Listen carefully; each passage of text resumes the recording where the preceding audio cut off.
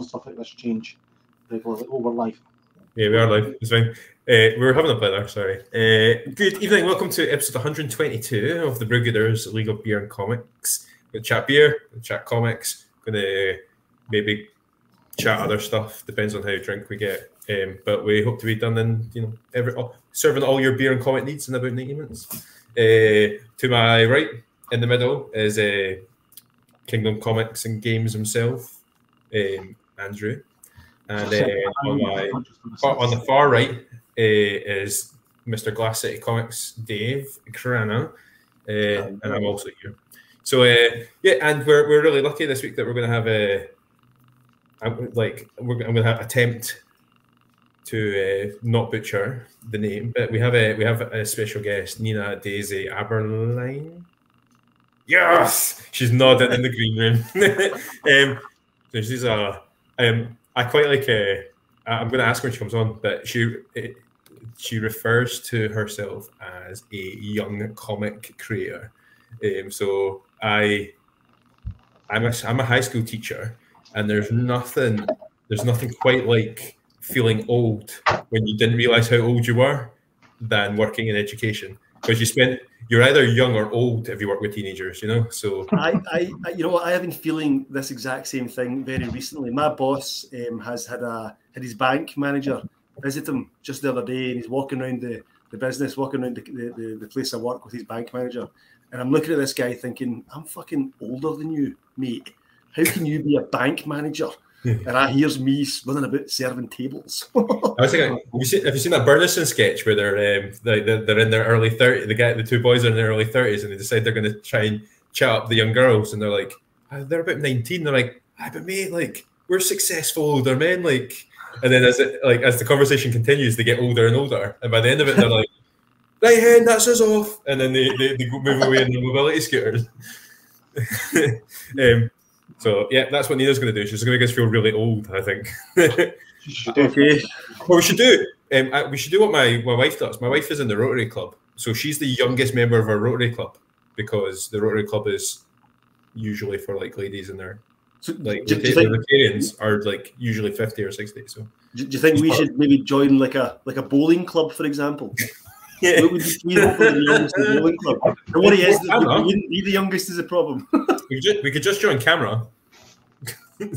Aye, the Ale Association. Yeah, right then. Yeah, anyway, without further ado, here is this week's guest, Nina. Hey. Hi. I'm not that young. I just forgot to remove it from the description.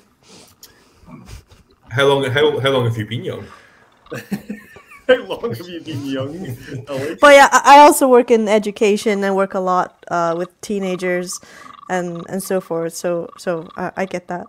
So sometimes. You're not a No, not for a long time now. Right. Yeah, I mean, because I'm wearing a flower crown, my gray, like I have like a really thick gray streak, but because of the flower crown, it's not really visible right now. So that's good. Yeah, I like your flower crown. It's very cool.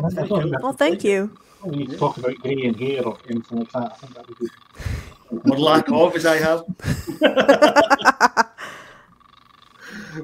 So how are you? So you're our very first Italian. I may have said that wrong actually. You're our first guest who's coming from Italy during this conversation. Are you Italian? Well, my passport says I am, so I guess so. That's quite a political statement. My passport says I'm British, but you know. I mean, technically, so does mine, but like. But yeah, born in London, live in Italy, lived half my life in Canada, but I'm in Italy now, so there we go. Wow. Whereabouts in Canada? Vancouver. Cool. My pal stays out there actually at the moment in Vancouver. She says it's absolutely lovely. I don't think she's coming home actually. I think she's just decided to stay there. Oh, we came back because the food was awful. So was the weather.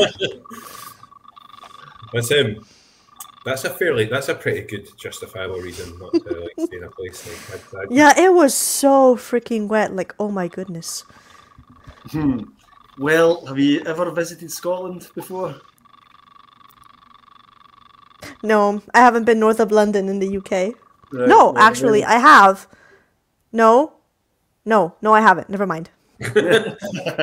Well, the weather here is not so great either, especially at the moment. I don't know. I'm not too sure what it's like where you two guys are at the moment, but down Glasgow, neck of the woods, it's pouring with rain and grey as hell.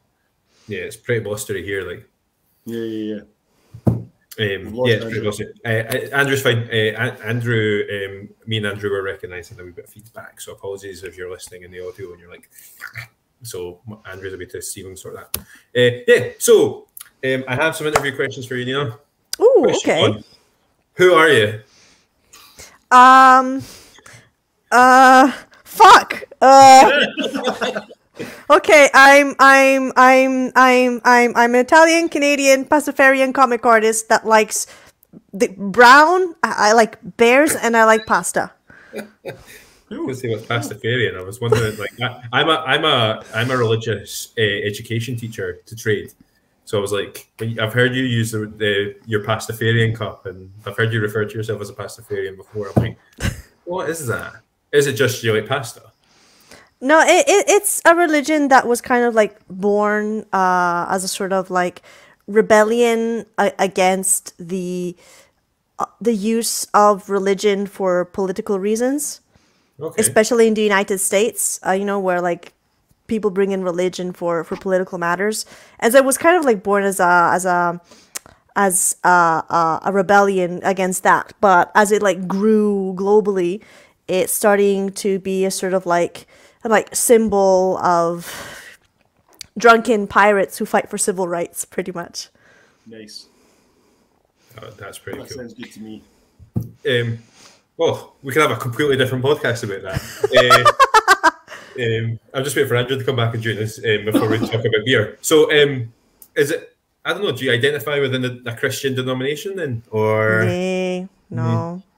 I mean, my boyfriend is, pardon my French, Catholic as hell, but I don't go to mass with him. It's too early in the morning. Oh yeah, It's also especially on Sunday.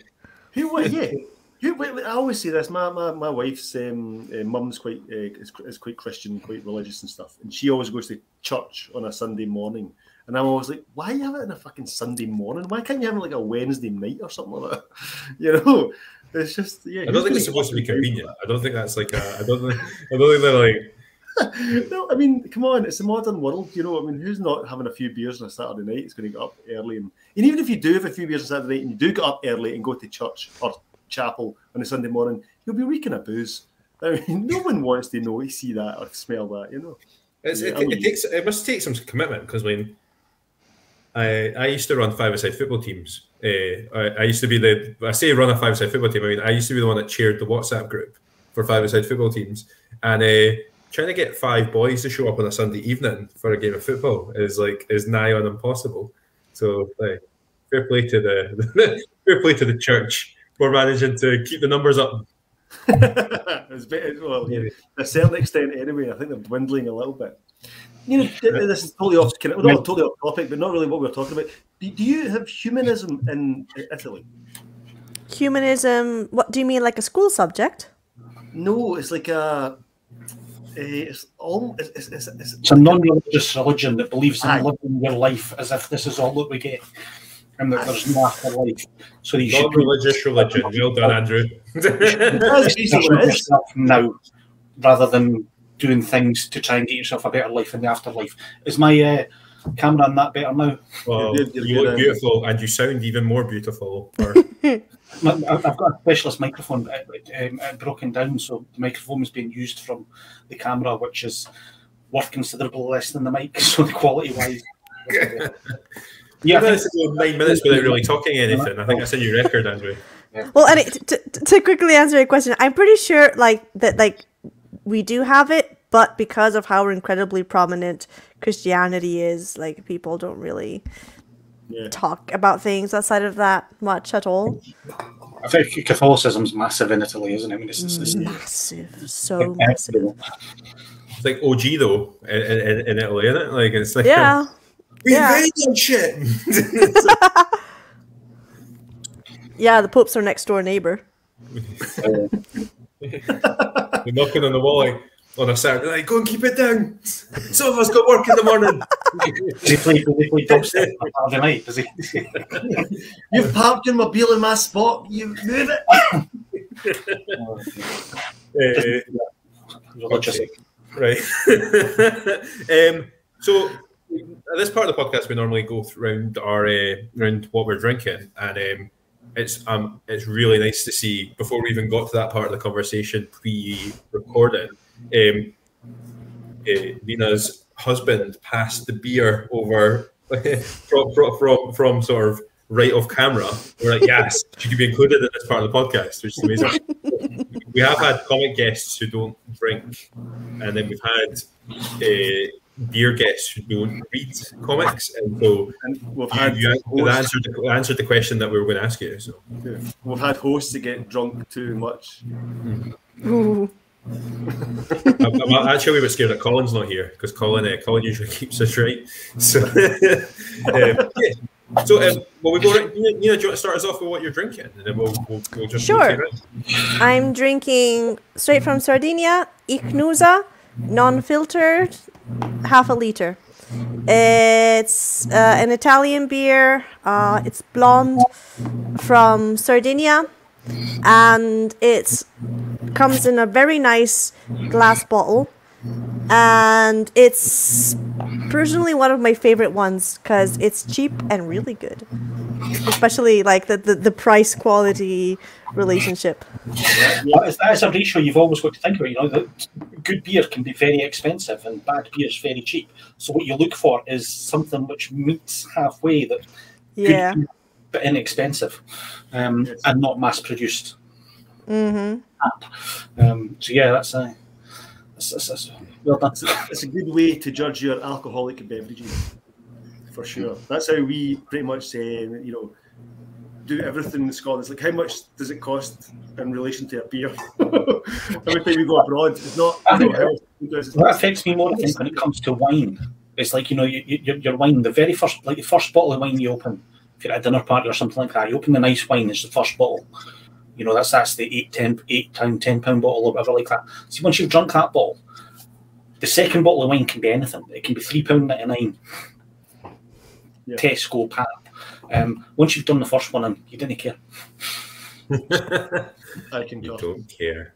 The other question we must ask you that: what percent is it? It's 5%. Oh, that's all right. That's sort of that's yeah. Seal of approval from us. What? Seal of approval from us. All right. What are you drinking, David? I'll go. Right. Okay. To go from quality to fucking quantity. I'm sorry, lads. Listen, I don't believe in waste. All right. And I had a few beers on Monday night, and I got a little bit carried away. So I'm trying to stay good for the rest of the week. So I'm not drinking at all. I don't even have a wee whiskey with me tonight. So I'm on the non-alcoholic Brewdog. I'm sorry. I have bought this. I bought a case of 12 before Christmas. I've still not drank them. I'm not going to fling them in the bin. So I will be drinking them. We know how Brewdog is, the way it is at the moment. It's getting lots of bad press, and I totally agree with it. And the chances are I won't rush out to buy any more Brewdog stuff. But I'm not going to fling this stuff in the bin, so I'm going to drink it. And I'll be honest with you, as far as non-alcoholic beer is concerned, it's no bad. I do quite like it. And if you're trying to stay off the booze for a wee while, I would recommend that you try some non-alcoholic stuff. And the Brewdog stuff is okay. It's up to you where your morals lie, We did this last week, mate. Can you just stop talking about it? It shows the Shut up. We're all still a bit sad when, as we've just had a conversation about the quality of the beer and the cost of the beer, and we're, and Brewdog for the longest time were they were that soft spot. They were not bad, and decent price, and but they introduced a third level, which is like, I don't know. It's like it's like football hiring Predators and Kirkcaldy and try and work out where the three of them line up. We'll just not bother going into that. We're not even going to attempt that conversation. That's You know what? Do you know what I'm going to take from that? Move I'm on not with the a beer. football guy, right? And what I'm going to take about that story is I thought Wraith Rovers was. I didn't realise it was a real team. Perfect. Do you know what the thing I've taken from that story is when the BBC have been filming on Kirkcaldy High Street quite a lot this week, and I'm just looking over at the guy's shoulder to see if I can see Andrew Shaw. Beautifully local story, which I'm sure Nina has no idea what's. I know. Anyway, that's not local. It was on Absolute Radio this morning. Sorry. But yeah, as I was saying, I think that the Brewdog, and that's probably on reflection. Once you get past all the shit about what when the dust settles, and hopefully people have seen the light, and hopefully Brewdog will make the changes they've promised to make. That's one of the things that I hadn't really thought about. We sort of went through this last week, but I don't think they can. They can't go back to being the enfant terrible of British brewing. You know, the plucky underdogs when their company's valued at £1.8 billion.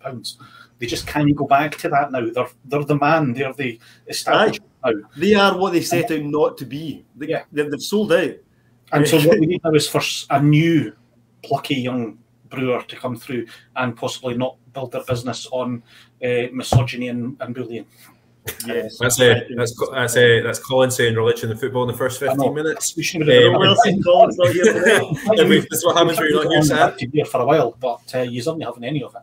So, and then, also want to add though that if we had politics just before we went to air as well, Colin, but so we're hitting all the beer and comic podcast to say back to you. People don't come here for politics and they don't come here for football. There's massive amounts of podcasts on politics. There's massive amounts of podcasts on football. There's probably podcasts which cross over the two. People come here for beer and comics. Right then, sorry. I'm drinking because you know I'm a sucker for a well artist. Well drawn, well painted tin. Yes. I'm drinking Voodoo Ranger at the moment. Nice. How nice is that? You see cool. all my cans at the background. I see things like this and I just can't not get them. Where was that from? Belgian Easy IPA. At 5.3%. It's not weak, but it's not hugely strong. You know, it's not like the ridiculous speech bubble stuff there, which is 7.1%. 7 point nuclear. It's a hazy IPA. As you can see, this is how beer should look. David. Okay, sorry. And it's much better than sort of mass-produced pap. Coming from Belgium, it's much better than the sort of mass-produced pap, which are made by certain Scottish companies that will no longer be mentioned. So that's Where did you get it from, Andrew, and how much? I bought this online from a well-known online beer thing, where you can get boxes from them of different stuff, but you can also buy 4-packs and 6-packs of stuff if you like it. Awesome stuff. Once that's finished, I'm drinking this, which is another New England IPA. Because I've no doubt I like salt stuff. This is going to run. Yeah, I think I've tried a few of that actually. And if we really run on, I've also got this one sitting in reserve, which is. Hold on, let me bring that one up because I like the can. What's that one? What was the last one? Two Tribes. I like Two Tribes stuff. Again. I think I got them in a. Such peculiar graphics. It is. It's like it was thrown together by like a 12-year-old in first time using Photoshop or something like that. But I like it. It reminds me of like when the episodes of The Apprentice when they need to come up with a hip new and they're given 20 minutes to do like branding on like a toothbrush or something. Yeah, but they'll always do this like for beer or something like that. The equivalent would be they'd say, we're going to make a new beer. Who likes beer? None of them drink beer. They're all wine. So somebody will go, I had beer once when I was 14. Okay, you're the expert. Actually, about 5-10 years ago as well. I've just watched this week's episode and they were playing around. They were making their own beer and they all fucked it, as you can imagine. It was making beer, were they? Yeah, it wasn't very good, and it was quite disappointing actually. And I did spend the whole The Apprentice is one of those shows where I'll watch it and be like, oh, I could do that better, but specifically we have done that better. So yeah. That's Neil saying that he's drinking a 5% Golden Goose Lager from the Goose Island. I like Goose Island. They sell Goose Island at one of the pubs here nearby on the tap. Nice, cool.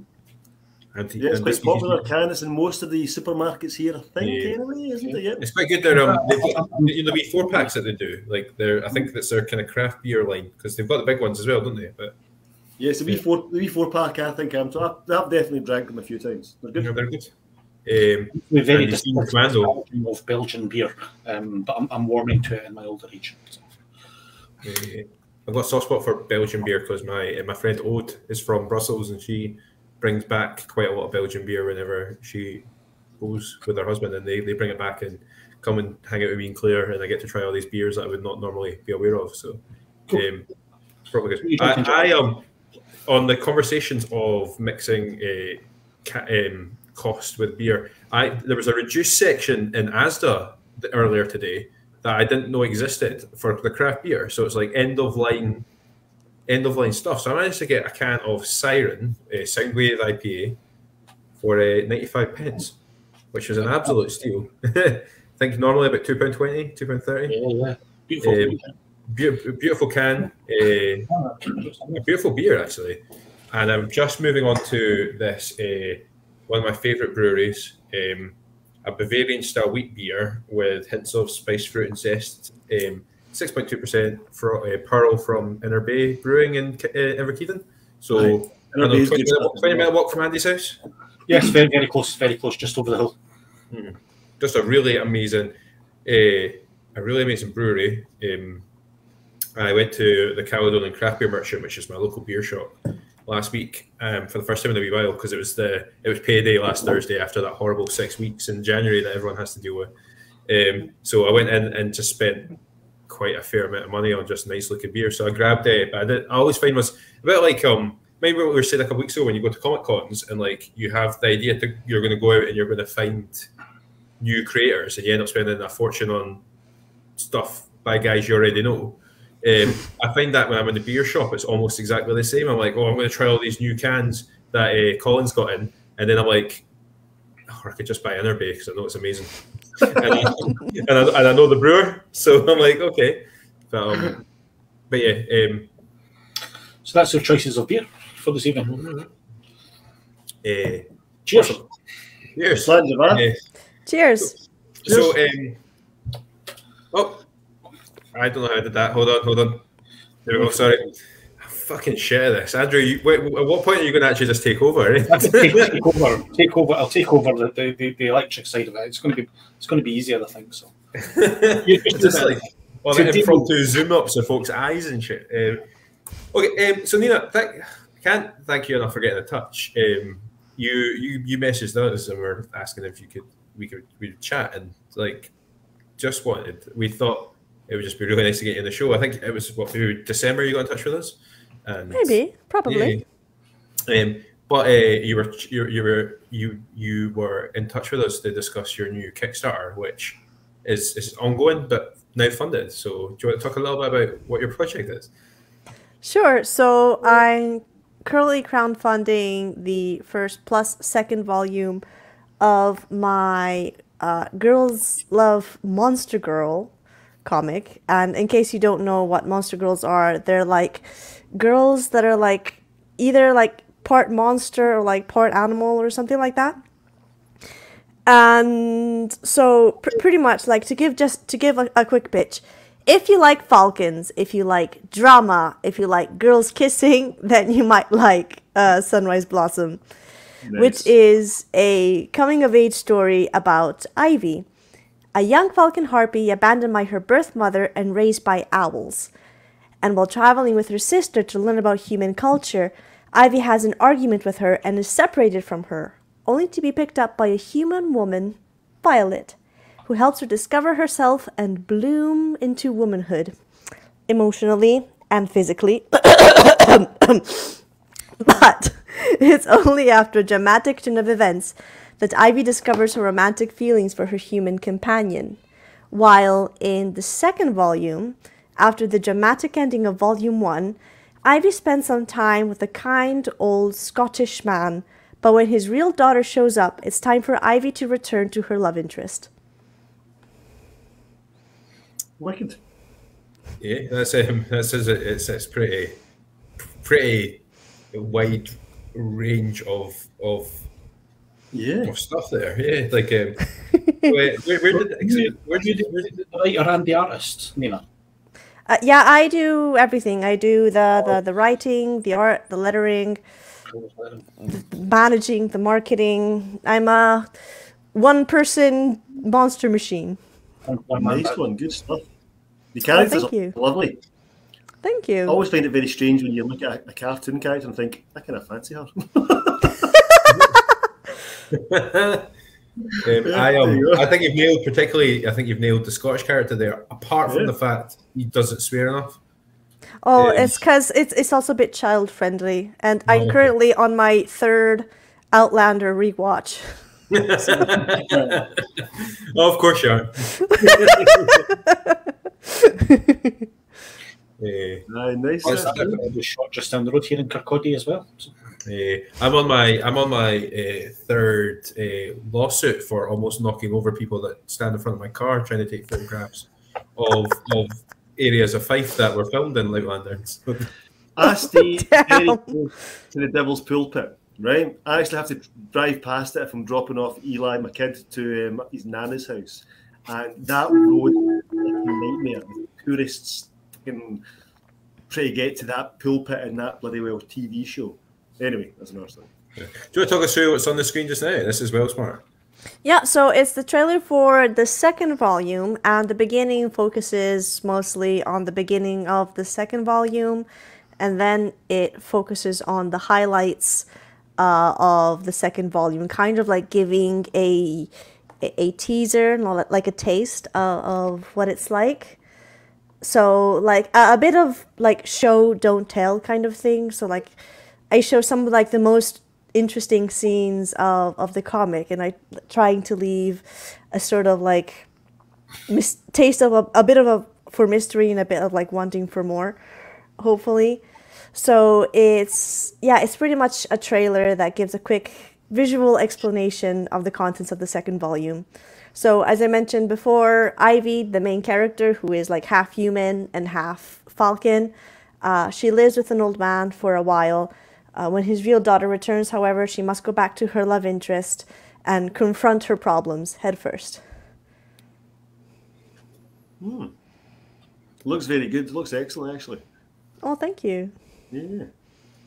How did you come up with the idea? Because it's like there's the elements of fantasy in there. Obviously, there's it's transcontinental in some of the context. You know, it's set in various places around the world, and also there's the main characters identify are on the LGBT spectrum. So there's just loads going on there. So where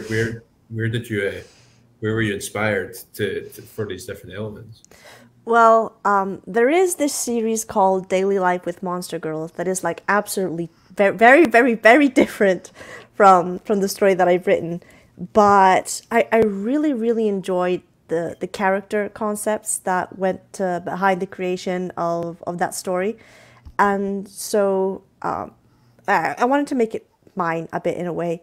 And when I was in my 2nd year of comic school, one of the assignments that they gave us was to create a short 4, 5, 6 page comic in a style that was anything as long as it wasn't realistic. So anything that was like a little bit cartoonier than the standard. And like at the top of my head, I had this idea of this woman driving her car at night, you know, like after work, she's tired, she's driving home. And all of a sudden, she accidentally hits a big bird with her car. So like they crash.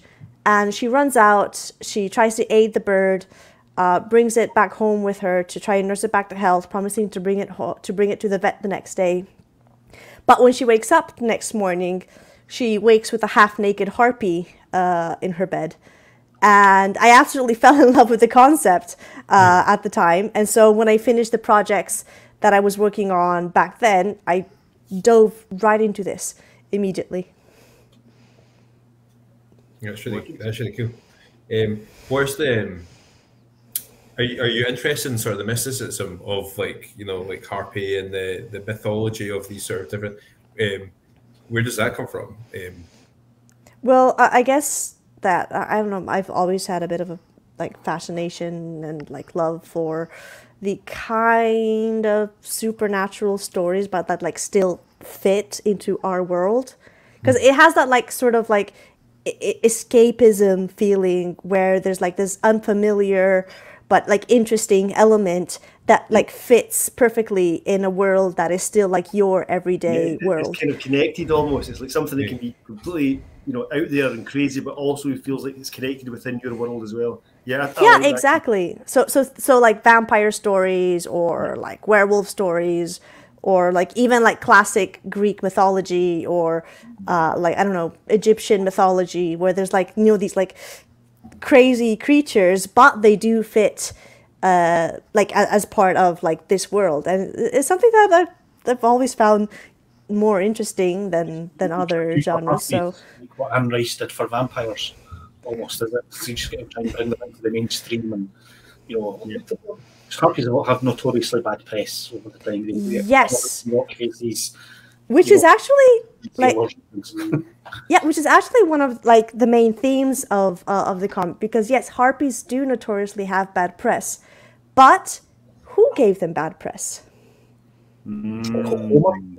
Homer, I think, possibly. Yeah, but not Homer. Like, yes, Homer did write about them, but it was normally men in stories written by men that demonize these creatures. And so taking these creatures and like looking at them from a very different perspective, like showing like this different sides of this creature that traditionally has been demonized, but why has it been demonized? Kind of like, yes, in some stories they killed men, but then why did they kill them in the first place? Maybe they just wanted to eat. Maybe it was survival. Maybe they were defending themselves. Who knows?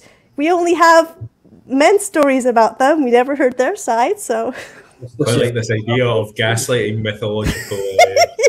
The thing is I totally think you're completely spot on there. All the all Homer and Sophocles and all of them, Virgil, all men.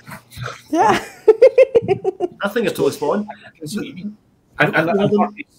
And Furies and things like this, all of these sort of really, really bad ones, the Sphinx and stuff like this, were all portrayed as females and evil sort of characters. There was no. I love this whole weaponizing their sexuality as well. Like even think back to like portrayals of religious, not religious. Sorry, that's I can still see Colin going religion in football. No, historical female characters. Like or historical female figures. Sorry, like there's a whole kind of that discussion about sexuality, or there's their or they've had to reject elements of their gender in order to get forward in life, and just the sort of the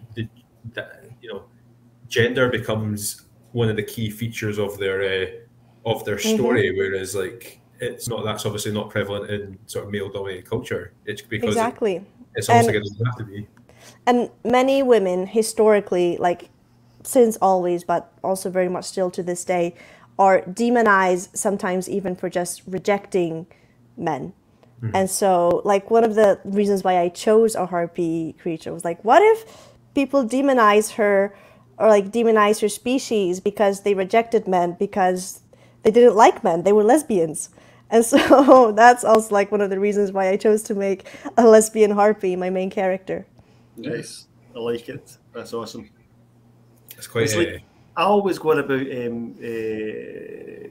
paganism in the UK and kind of Europe. Christianity basically just overlapped all their holidays and things over paganism, and then everything that was good luck in pagan forms became bad luck for Christianity. So everything that we think is bad luck, if you're a pagan, it's actually good luck. And so that's kind of the same kind of idea. Obviously, men and women is obviously a bit different, but yeah, I think that's a cool idea. I like it. I like it a lot. Thank you. It's still a dominating culture, or a culture. It's rating, isn't it? It's a culture that wants to insert its dominance by demonizing the existing and demonizing something else. Yeah. So we've got a lot to learn from history. Unfortunately, we don't normally do it. But anyway. that's you said that so how has the comic been received? You said to us earlier that a lot of you've got a lot of following in sort of the States. A lot of comic orders come from the States. How has your comic been received? Well, before crowdfunding it on like Indiegogo and Kickstarter and stuff, so before being a physical comic, it's a webcomic that I've been posting for the past 3 years or so on Webtoons and Tapas, where the US is kind of like one of the major audiences for those platforms. And on Webtoons in particular, which is like the main webcomic hosting platform at the moment, it's currently got something like I'm very, very, very close to 2,000 subscribers, and I've just reached 200,000 page views on the comic. So that's definitely, like influenced how particularly the Americans view my comic. But I think it's also because a lot of my promoting online has been in more general, like Monster Girl groups or like girls love content groups or like indie comic creator groups, all of which seem to have a mostly American user base. So I think that might also be the reason for it. And because here in Europe, we don't just have one language. So it's hard to market, like in Europe itself, it's hard to market like outside of the UK and Ireland. Because it's it's written in English. Right. You mentioned the Kickstarter and... Sorry. 200,000 views, and it's pretty impressive. You obviously got a bit of a, you've got a following there and a fan base, so that's excellent. I'll put the link to that up as well. So I was going to say, so you mentioned Kickstarter and also Indiegogo. Do you find one works better than the other? Do you always run them side by side, or how do you Kickstarter was so much better. Right. So much better. Like, at least for the type of content that I create. Because Indiegogo, like, for Volume 1, which I've got here, Volume 1, I crowdfunded on Indiegogo. And it pretty much all it did was a sort of platform to collect money, and I had to bring people to the platform. Sorry. That's okay. But on Kickstarter, like, most of the people that have backed the Kickstarter didn't even come from outside places. They like found it on Kickstarter and backed it directly from there. So there's like a lot of people who like even just like browse the website seeing, what should I invest on? What should I invest in today? People don't do that on Indiegogo. So it's a lot better for that. I mean, Indiegogo does have a few perks that I really enjoyed that I wish Kickstarter would have. Like, first of all, being like the ability to show more in the pre-launch phase of the comic. Or of the project in general, because like in the pre-launch phase on Kickstarter, you can show like one image and that's it. While with Indiegogo, you can show a video, you can put descriptions, you can put several images, so that people who open the page have a better idea of what's going on. And also with Indiegogo, you have the possibility of having like secret links. So like, for example, through Indiegogo, I could have a link that I could share just to my patrons, for example, so that if they wanted to back the campaign, they would have like a 15% discount or something like that, which alas isn't really possible on Kickstarter. Right. And so do you run a Patreon as well then? Right, cool. Patreon seems to be like a big deal at the moment. I know a lot of comic creators that are jumping onto Patreon just now. Do you find that works well for you? Is that something that other possible comic creators should think about doing? Well, I think that every single creator should have a Patreon, like, no matter what they create. And, like, whether people go to their Patreon and start pledging to their Patreon or not, doesn't matter. At least you have it there, like available as an option, kind of. Okay, yeah. And my Patreon has been going rather well, though. Like most of my patrons, honestly, don't give a crap about my comic. They mostly pledge because through Patreon I offer monthly commissions to anyone who pledges $10 or more. So that like every month I do like $10 or $15 worth of commissions, so that they like kind of pay monthly, and in like 6 months or so they get a really nice illustration, but like they didn't have to tear a hole through their wallet because they only paid like $15 a month. And so most of my patrons like just pledge for that feature, which I don't know, I'm not complaining. It's good. It's bringing people in, so that's great. Definitely. Nice. See, that's the problem. See, because I'm just a writer, so I think I think it'd be difficult as a plain writer to kind of, pull off a Patreon. I keep thinking about it. I'm going to have to look into it. We certainly talked about it as a podcast briefly as well, and I think I just don't know what we would offer as like pledges. Is like we'll insult you once a month. Yeah.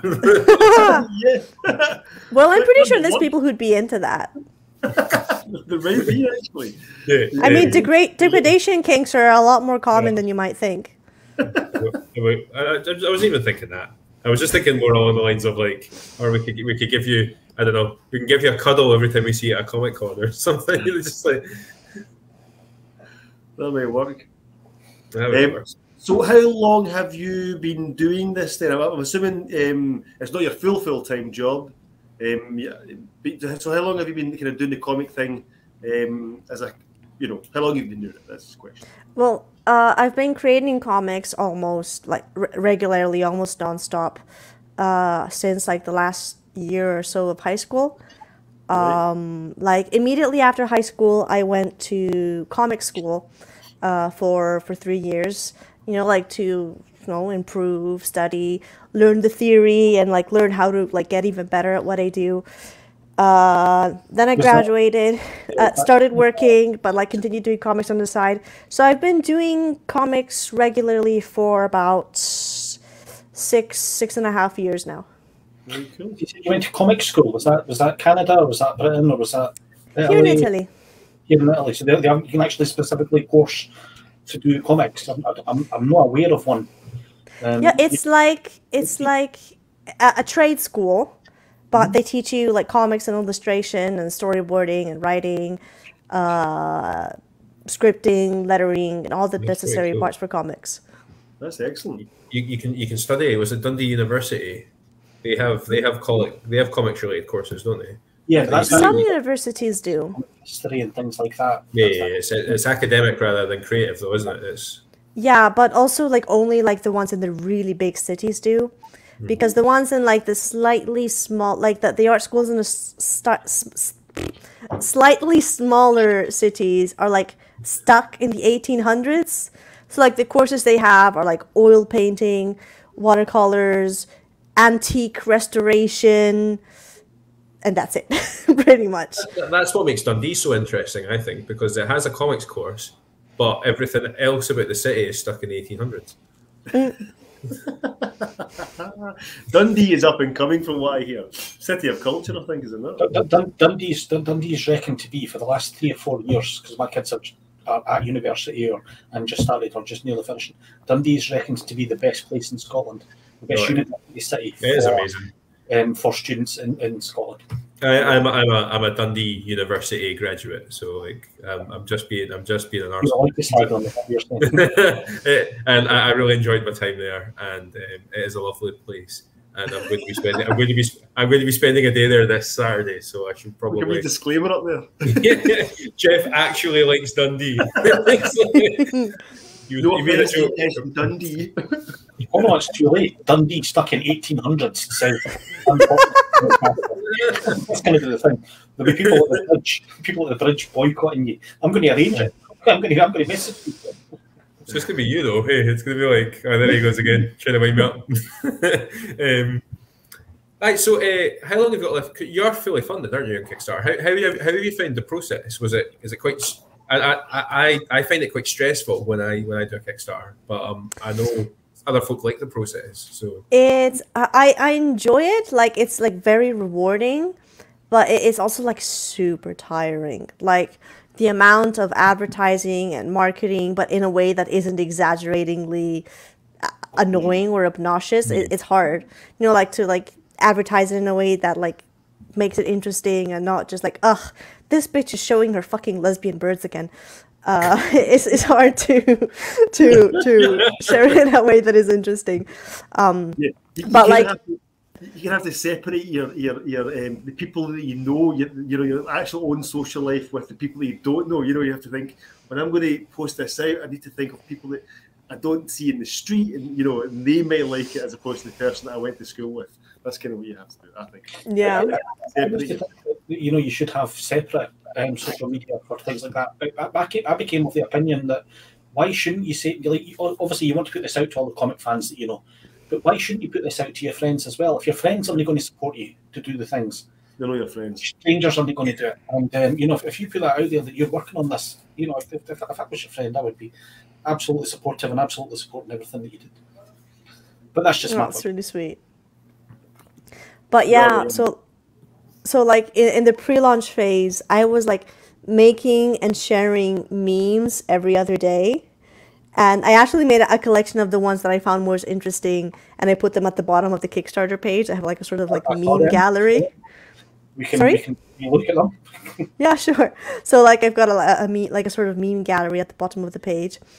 And then like ever since the campaign launched, I've been doing like sort of like day one, page one, X% funded, with like the stickers of like the Kickstarter and the logo, and like sharing them all over the Facebooks and the Twitters and the Instagrams and the Discords and the Reddits. So like pretty much sharing it everywhere, which like has been like really tiring, because it means that every single day I have to put a half hour aside to like make the image and like post it absolutely freaking everywhere.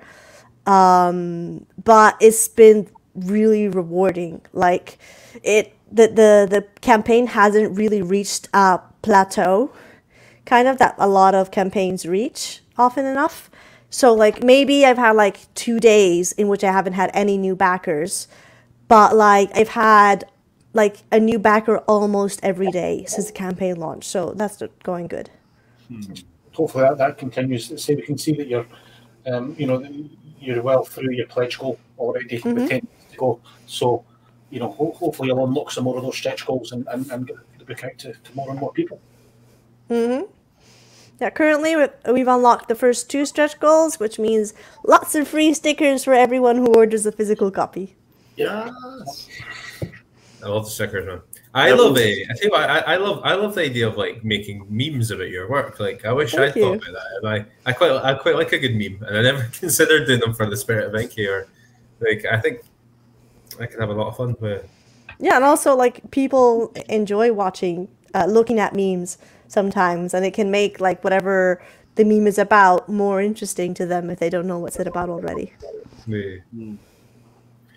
Sometimes you can like, I don't know, you can like it's like sometimes I'll see a meme and I'm like, I want to know why that's funny, and then you know so but that let's go. And I think if it has to be explained to you, Jeff, it's probably not.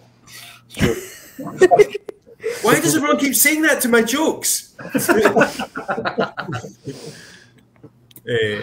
No, that's absolutely amazing. So, yeah, what do you enjoy reading yourself? Like, because obviously, like, do you find yourself drawn to the sort of media that you write yourself, or?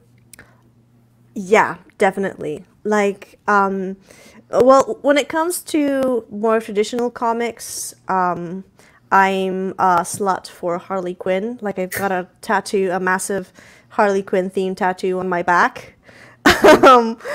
But aside from that, like, I read a lot of webtoon. Oh, thank you, Thomas. Mwah, kisses, thank you. So I find myself reading a lot on webtoon, mostly because most of the comics are free to read, and it's like an app on your phone, so like you can read while you're on the crapper or whatever. And so most of them are like that Italian influence in your dialect is just so the crapper. Yeah, most of the comics there are free to read, but though there are like advertisements at the bottom of every chapter, you know, like to support some of the creators, but not all of them. And the stories there, they're really modern, I guess, and they've got, most of them have got like genres and writing techniques that are not found in many traditional comics. Like, it's very different from almost anything that like Image or DC or Marvel or Toonway or like all the other big comic publishing companies have, because there's a lot more artistic freedom because it's a webcomic publishing platform, and there's a lot of indie there. So there's a lot of comics that are really original and really interesting. Webtoons is something we talk about quite a lot, isn't it? Like, I know Webtoons, yeah. Yeah, it's big. I hear about it all the time. Actually, I should really look into that as well. Yeah, it's currently the like number one webcomic publishing and sharing platform there is. Like in the early 2000s, like there used to be also like Smack Jeeves and individual websites, but no, they're slowing. They've either died off or they're slowly dying off, and Webtoons is kind of like taking the world by storm. Right, fair dues. It's just so difficult. See, you're being the creator. You've also got to, you know, advertise and, you know, put yourself out there. So there's so much to do, and sometimes it's just like, oh man, I need to take a step back. I just want to write comic books and, you know, have a good time. And it's so difficult. There's so many different outlets to get your stuff out. It's difficult to put it onto everywhere and upload it and spend the time marketing and advertising. Yeah. And stuff. And then there's less time to create, you know. So it can be a bit difficult, but that's what you've got to do, isn't it? Yeah. Yeah, fair play. Cool. Do you have a goal at all? How many volumes do you think it's going to be, the comic? Is it going to be an ongoing series? Is it going to wrap up at any point? Or? Well, at the current moment, I don't really plan to have more than maybe 10 volumes or so. Like with how like I've had the overarching plot organized and planned for the moment. But also every now and then, I absolutely love how you have a fridge right next to your station like that. I want that.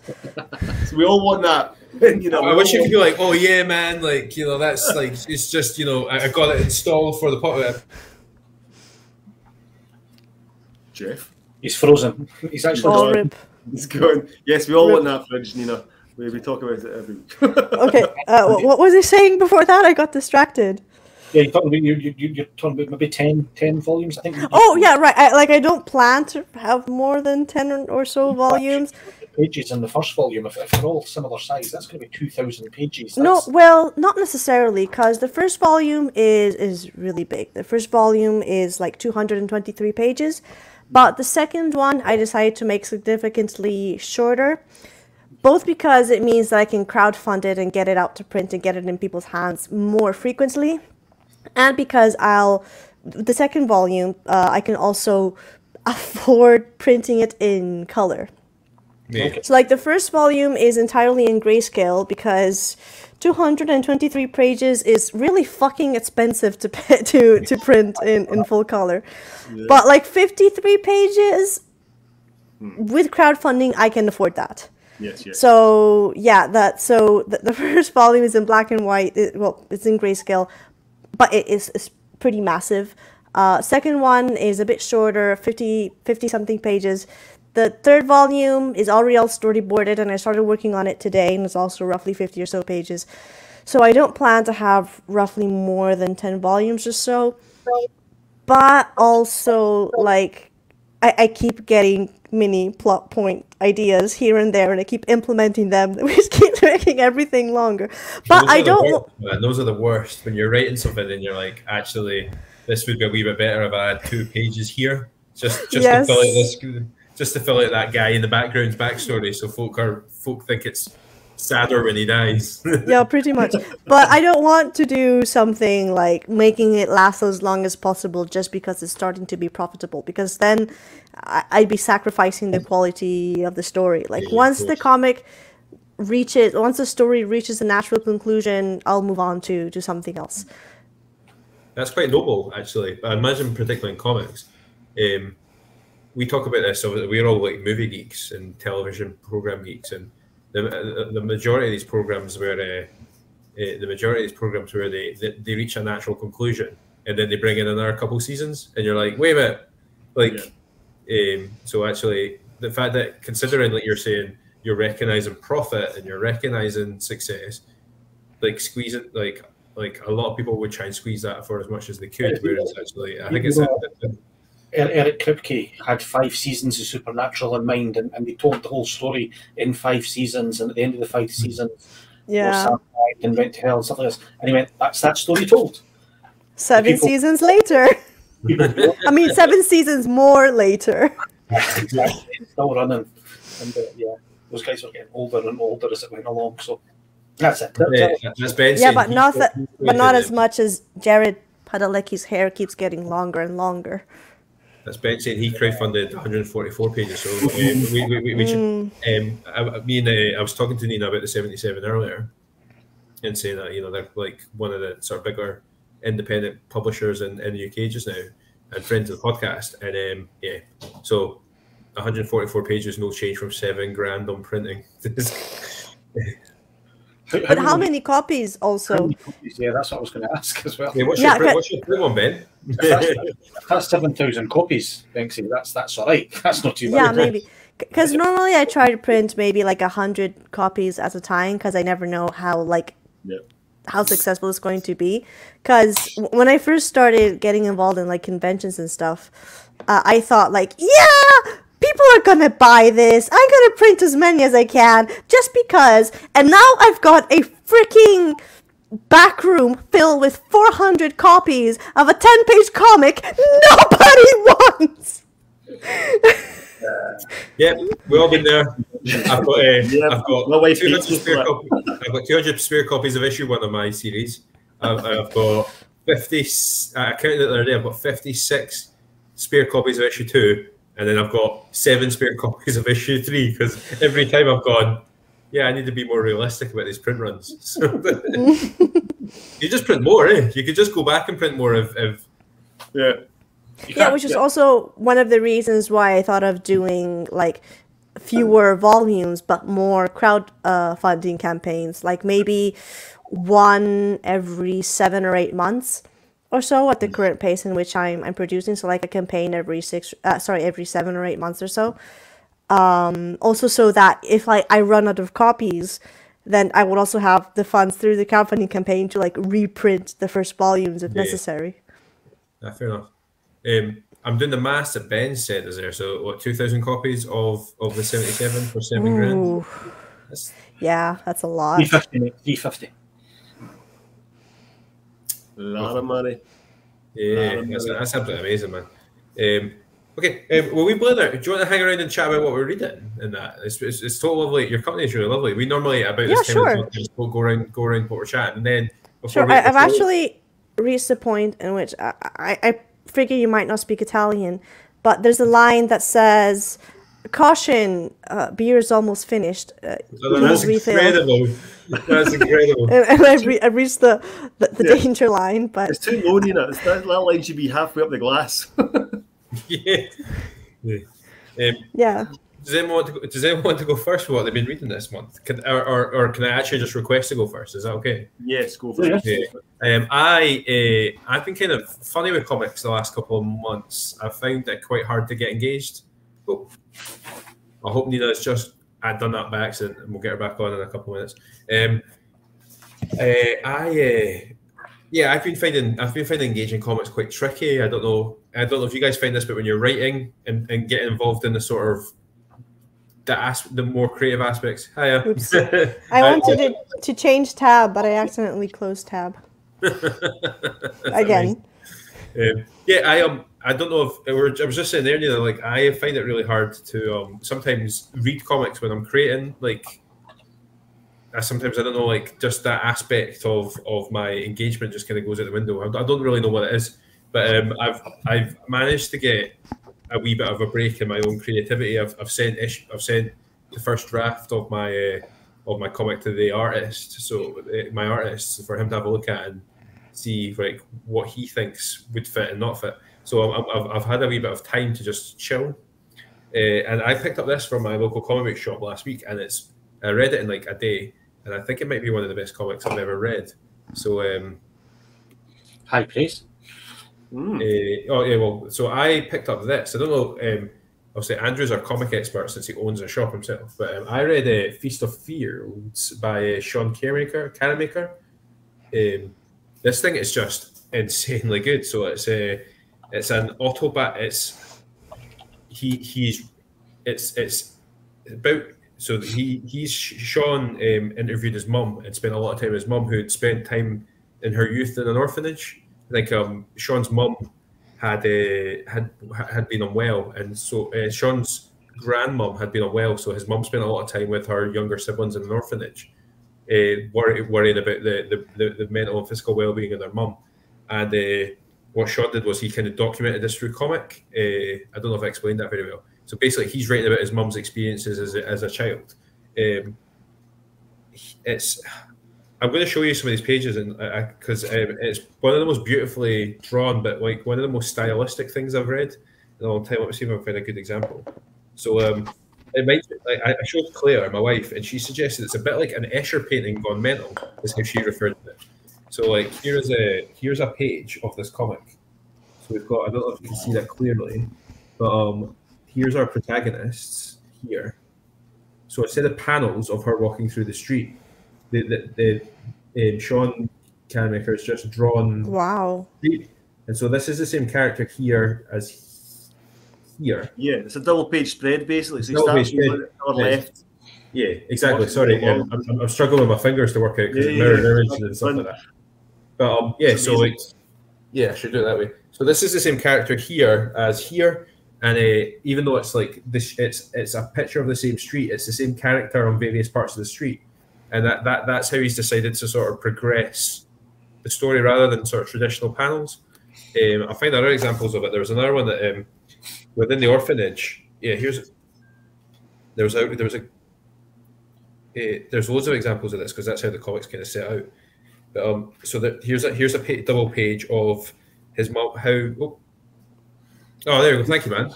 I've thrown up a couple of pages of it. I just found his artwork online, and it's phenomenal. It's so moving as well, though, and even like the you can kind of see it in the picture you just put up there, Andrew. So see the you can see it there. If you go back to the one that you were just on, sorry, not that one, but the next one, you just switched it there. Even the boxes of dialogue. So actually, this is the bit at this panel here that you've just put up is him. This is from right towards the end of the graphic novel, when the main story's finished.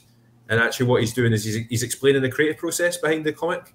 This is him kind of explaining, I spoke to my mom, this is how I did it. But even like, it's illustrative of how the whole comic is set up, Instead of like panels and a sort of standard, I don't know if the word standardized structure is accurate, but like instead of panels with like I'll go to this box and I'll go to this box and I'll go to this box, your eyes, I don't know how he does it.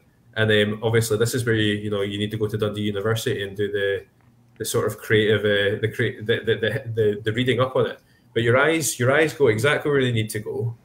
You pick up the parts of the story, but your eyes drift across a page of stuff, and you hit as your eyes travel across, you're picking up the comic, the story elements that you need to in the right order. And it's incredible. We call it a panelless style. And the sort of the way if the artist is good, which obviously he is very good, your eyes are automatically drawn to the correct, from the correct starting point to where the story moves about the screen. But just it's really difficult to achieve. It's really difficult. Imagine like I couldn't have. I just thought it was incredible. And then the story it's telling is obviously really, really personal to him, and you feel it, and you feel the notes. And there's his mother is sort of the middle. So she has an older brother and two younger brothers, and they're all in this orphanage.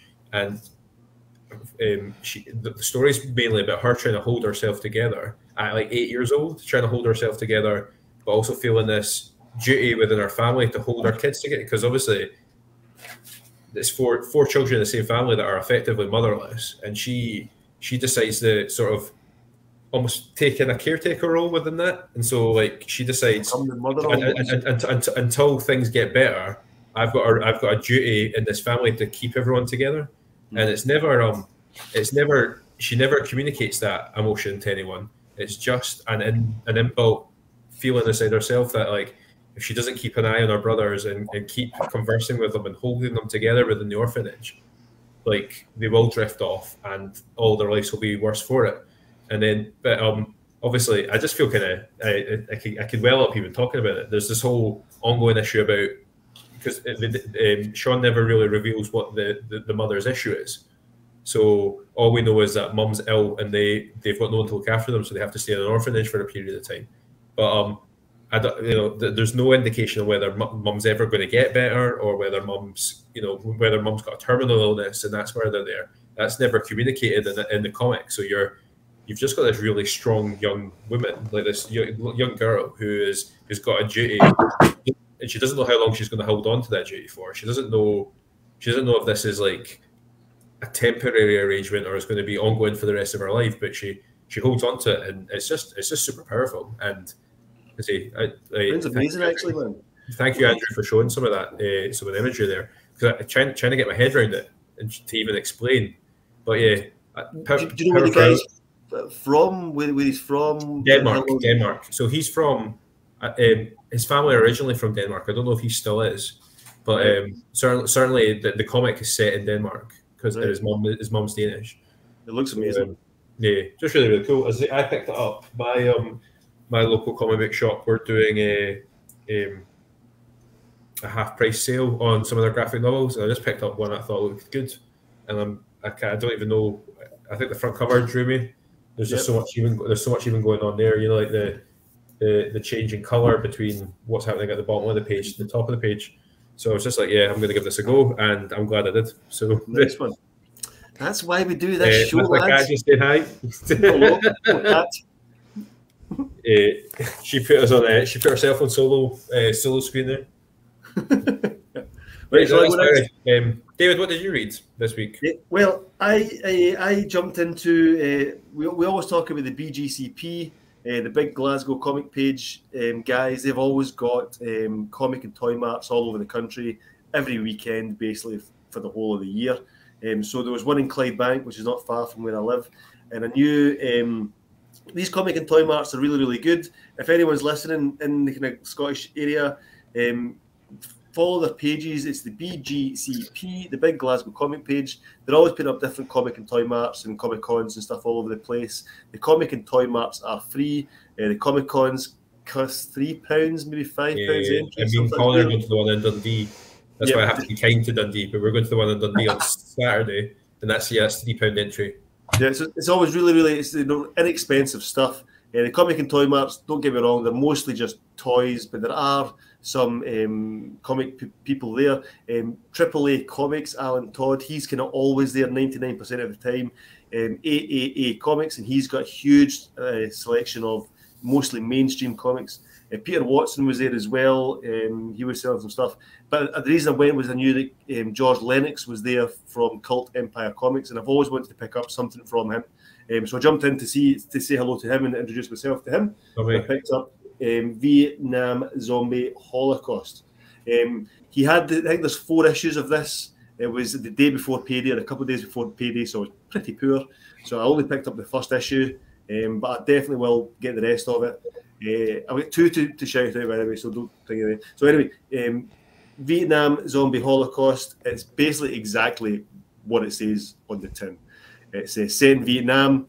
It's the usual stuff. The scientists back home in the US of A is working on a potion, if you like, where the soldiers, you'll inject the virus into the soldiers, they'll do whatever they want for them. He does it. He gets okayed for human trials. it works. Is the soldiers basically just become like a zombie, and they'll do it as they're told, and so on and so forth, and go out and kill, and not very difficult to be killed. He wants to do more tests, but of course the big general's just like, nah, get it straight into the war zone. So they just go straight into the war zone without testing it all out, and of course the guys end up eating the people that they're killing, and of course that turns them into zombies. And there's another platoon already in Vietnam, and of course at the very end of the first issue, the civilians in Vietnam step out, and they're all dressed as zombies, and that's how it, or not dressed, they are zombies, and that's how it pretty much ends. This is by George Lennox. He's the writer. Cult Empire Comics is his own thing. The artwork is by, I think it's James Devlin. Colin Bell is a letterer. Colin Bell's always all over the place. I find this artwork to be amazing. I think this is up there with some really professional stuff. This is really, really good. We've had George on the podcast in the first lockdown. I was speaking to him and I asked him if he'd been on. He says, yeah, it's a bit violent. There's lots of blood and gore, which is kind of what I like. Like I said, the artwork is superb. It's really professional stuff. The colouring and everything is really, really good as well. I'm definitely going to pick up the rest of this stuff. I can get on Cult Empire Comics, which is he's got a website and things. I'm pretty sure you can order online, so I'm going to check that out later on in the month. I've actually spent a fortune in comics this month. No, honestly, it's bad. But anyway, I gave this a wee shout out last week, which is Weird Work by Jordan Thomas and Shaky Kane. Oh yeah. Shaky Kane, I've reviewed one of his comics last year on here. Kane and Abel. Yeah, I remember. Yeah. Jordan Thomas is also the guy that done the comic Quarantine, and he had lots of different artists. So there was one story, and the artist is like 2 pages each. Yeah. I think it was like 17 or 14 artists or whatever, I can't remember. He done that during the first lockdown. So that's why I gave it a shot, because I started following on Facebook and things. And this is just, hold on, one bit. It's set in a place called, hold on, Stellar City. Stellar City is exactly what you'd expect it to be. It's full of the gunnels of people, nose to tail with traffic, just bustling with lots of people. It starts off, there's the big gang lord person, I forgot her name now. She gets framed or caught murdering someone, so she gets put away. Then it's basically like a tough war, different gangs jostling for position. It takes up like 8 months later. It's kind of narrated as almost like he's the journalist telling the stories. If you're reading the paper, it refers to the reader quite a lot. And then there's like a big kill where it's a detective, a tech billionaire's right-hand woman, and someone else who I've forgotten. And the detective's partner is taken onto the case because they've been murdered, to find out what's going on. And he's got the shakes. It's just referred to as the shakes. But it's full of interesting characters like this guy. Look at this. He is a politician, which is great because he's a fucking pig. The main character, look at this here. Listen, this is a bar. Look at these guys. Look at these characters. So you've got this dark storyline going on, and all this colourful characters going on. Every single page is just full of other complete and utter madness. And the main character, or the main detective, it's Swasse, I think his name is. I'm not 100% sure how you pronounce it. Swace. That's him up here. He's the blue guy, and his new partner is the red lady. Look at this guy. And there's a wee baby in here. He gets murdered by a baby. You always read total weird shit, man. It's just full of weird nonsense. It's not a bad thing. That's a compliment. I know. Yeah, but it's really, really good. I'm really enjoying it. So it's up to issue 2. I picked it off Kickstarter. Jordan Thomas also done Frank on the Farm, which finished last year, and he's done a big collection Kickstarter. Anyway, really good. Really looking forward to it. I think it'll probably wrap up in about 5 issues, I'd imagine. Yeah, ideal. That's me. Amazing. Have you got any shout outs, any interesting things you've read that you most of the stuff that I read is through Webtoons, so I can like show you through my phone. Okay, solo if you want to. But one that I've been reading recently that I've really been enjoying is called Leveling Up My Husband to the Max. So it's about this. Andrew's doing the type up, so Andrew's going. So it's about this woman, and she's a noble woman in like a parallel world. And after living for 10 years with a husband that didn't really love her, like didn't treat her well, she is unjustly accused of treason, and they are killed. But like when she dies, she is actually like sent back to the past by 10 years. And so she decides to use everything that she had learned of the following 10 years in relation to like politics, economy, technological inventions to her advantage, so that she doesn't end up the same way that she did in her original world. In her original life, where she was accused of treachery and pretty much sentenced to death on the spot. So this is really short. Some of the artwork's good. The artwork's lovely. I love these that type of artwork. That's what's pretty cool. I don't read much stuff on the web, but like it's a different presentation style, isn't it? It's obviously still in the comics forum, but like obviously these panels if these panels are on the page, I can't imagine them like.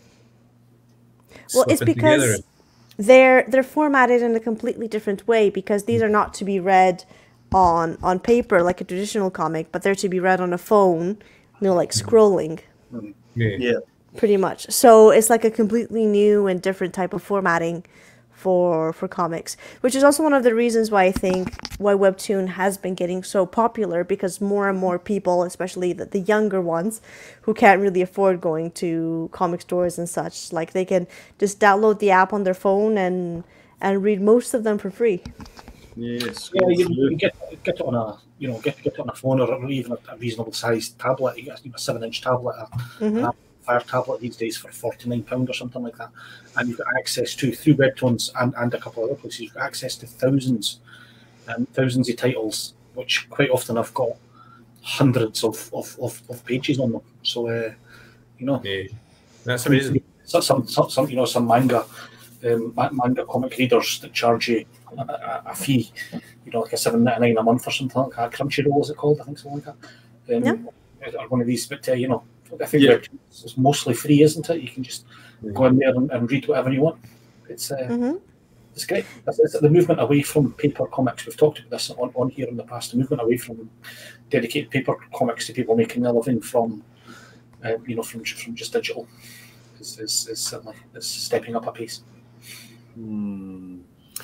Is it going to go the same way as kind of Spotify is going, though? Or Spotify,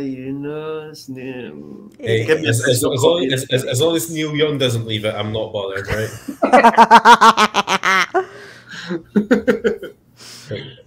Nice. I'm going to start reading Webtoons, and then it's like, where's all the Neil Young gone? I'm going to be raging. So,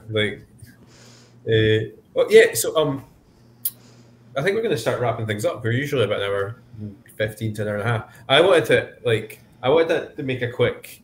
We were chatting about this very briefly in our group chat, and I kind of wanted to have a wee element in our a wee section of our podcast. Call it something like Raise a Glass, where we have to. I think it's important that we sort of recognise some of our brothers and like heroes that have and sisters and heroes that have passed away in the last couple of weeks.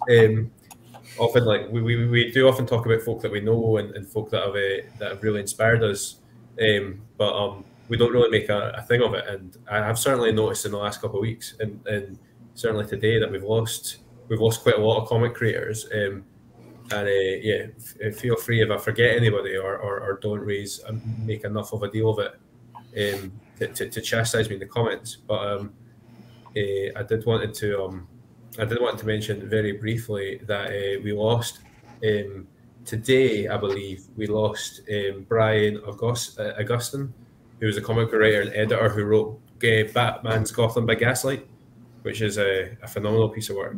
And obviously, he died on the 1st, so a couple of days ago. But he was also known for, and I discovered his work in the 90s when he was working on The Flash. So just a really important figure in comics that, I mean, Gotham by Gaslight. Artwork. What's that, sorry? That's phenomenal artwork. I take it that's him. No, this is one that I've put up there. This is Jean-Claude Messier. I was gonna say about Jean-Claude as well. Last week, who was the creator of Valerian, and along with Mobius, he was one of the sort of big names in French comics going back. I think that picture alone that you just put up. So yeah, R.I.P. to Brian and apologies to his family and stuff like that. I understand a really good guy who was a massive contributor to the comics. As he Gotham by Gaslight had a new lease of life in the last couple of years with the DC movie. And the DC animated movie, and I think it's an underrated gem that's sort of found itself back in the public eye line, which was really, really good because it's an amazing series. And like this picture here, when we're talking about Jean-Claude, you could. Do you know when this picture was drawn? The storyline. I think this would have been drawn sometime between 1965 and sort of 1970. That was when he was at his best. Mm-hmm. I mean, his work on Valerian, which I know most people don't know it through the sort of movie. It was about 5 years ago or something like that. Yeah. But this was a comic. It's like a 50-year-old comic. It goes back to sort of the 1950s, 1960s sort of style, and hugely influential on things like this sort of steampunk thing. Like obviously on Star Wars, if you go in and look at the things in Star Wars, there's massive influences that have with Star Wars, but also Blade Runner, things like that. Messier did a lot of the design work for a movie called The Fifth Element. I don't know if you've seen that. That's going back. Yeah.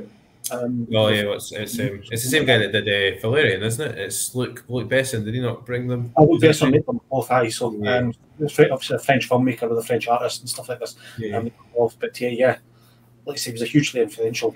We see that picture that you put up there. Just for me, George Lucas owes so much just to that one image.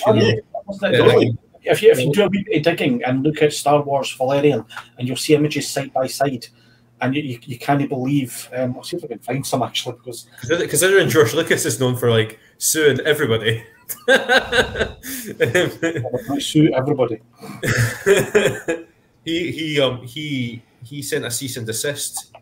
I say he did. Lucas Arts sent a cease and desist to a local cinema in Dunfermline who had the rights to show the Star Wars trilogy, but hadn't paid. I want to say they hadn't paid for the rights to advertise the fact that they were going to show the Star Wars trilogy. It was a total technicality, and they got cease and desist, and you're like, arseholes. Anywho. And also, Ben's just popped on there, so yeah, thank you, Ben, for doing that. Howie Fuller was another one that. He was one of the guys in the 77, I believe, worked with. I've seen that earlier on as well, actually. Very, very recently. I think it's important that we recognise that some of our heroes, some of our friends, and family have don't want to make a big deal about it, but it's just I think it's important that we acknowledge these things when they happen. That's Neil saying he hopes that we're all coming to the Comic-Con in Scotland and North East. I'll talk to you about that later, Neil. I'm not going, but the guest list looks amazing, and they announced somebody for Comic-Con Northeast last week, and it was enough for me to be like, and then for is that the Scotland Comic-Con?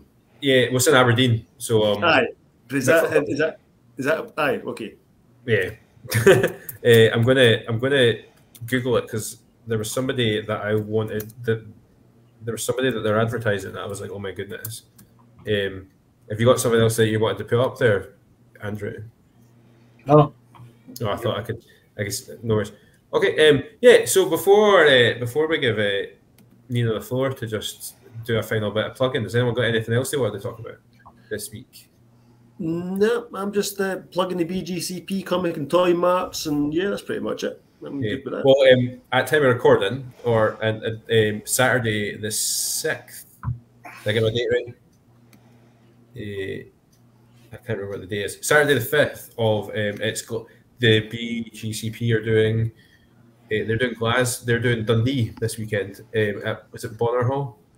So yeah, I think so. Yeah, and if anybody particularly liked the look of the Vietnam Zombie Holocaust, George Lennox will be there. Yep. Yeah, George will be there, so you'll be able to buy it straight from him and get it signed and stuff like that, which is pretty cool. Yeah, let him know the Brewgooders sent him over. That'd be good. Absolutely. We should possibly mention we're all going to be in Acme as well. I know we mention this every week, but we're going to be in Acme in the 5th and the 6th, is it, of March? We're all going to be there. 4th and 5th. 4th and 5th, 4th, 5th and 6th. Yeah. Saturday, Sunday.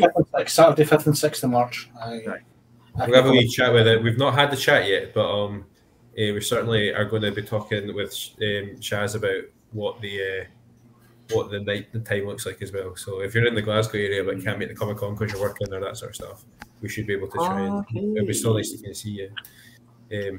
Awesome. Right, Nina, plug yourself one last time.